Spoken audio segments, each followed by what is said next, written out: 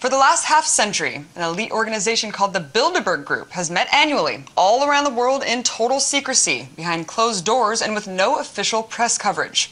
It started in 1954 when the world's most powerful people joined forces in the Netherlands at Hotel Bilderberg, where Prince Bernhard, a former Nazi party member, was integral in its formation.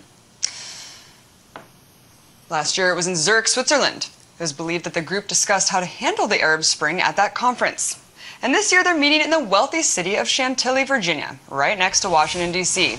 The group is comprised of 130 or so of the world's top elites in politics, banking, food, oil, media, and national defense. Some of the most notable attendees have been Ben Bernanke, Bill Clinton, Timothy Geithner, Bill Gates, Tony Blair, and Colin Powell. Others include Queen Beatrix of the Netherlands, Prince Charles, George Soros, and Alan Greenspan.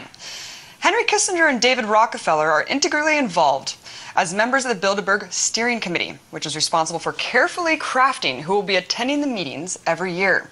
Some have called the Bilderberg Group a harmless think tank or just a discussion group, but people who have been following it for years say there's something much more sinister at the root. They claim that the group gets together to plan world policy for a new world order of global domination at the subjugation of the rest of humanity. Unfortunately, you won't hear much of a peep about the group's dealings or even the existence of it on the corporate media. This could be because the media moguls that have attended are sworn to secrecy. Check out what Rockefeller has said about the media coverage of Bilderberg.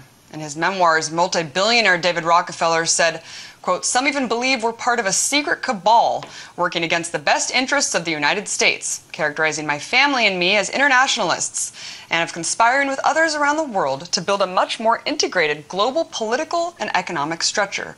One world, if you will. And if that's the charge, I stand guilty, and I'm proud of it."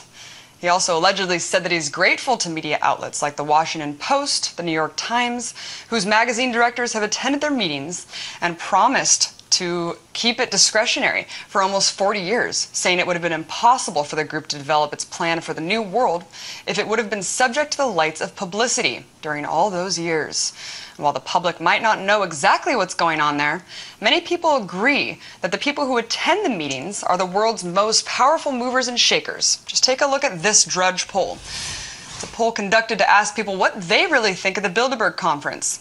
Over half of the people that polled said that the people who attend the conference are the real power masters of the world.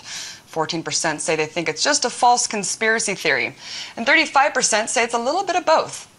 Nonetheless, the secret meeting is definitely coming more and more into the public eye, whether the participants want it to or not. Meanwhile, while Bilderberg attendees were questioned by independent journalists about what really goes on there, they completely skirt the issue or even deny having attended in some instances. So what is really going on in these meetings? Well, all weekend I'll be in Chantilly, Virginia, covering the Bilderberg Group to see if we can get a scoop about what the people there are thinking. Thousands are expected to protest, and they'll be there in protest at the conference, and I will be getting coverage and getting back to you on that.